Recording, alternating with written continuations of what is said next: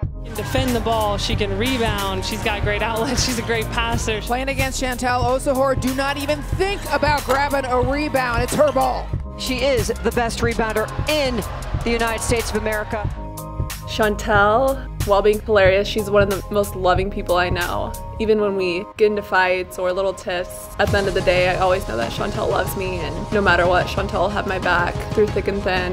She has just been my rock. We've become more of sisters than teammates or friends. That's someone that will be in my life for a long, long time. Chantel, she is a phenomenal person, and I think everyone just really fell in love with her last season, and they got to know the Chantel that we see every day. Chantel has just been through a lot. Her resiliency and the way that she keeps going, and people watch her play and they fall in love with her on and off the court. She's always looking to make points to teach the younger kids and just really make this program grow.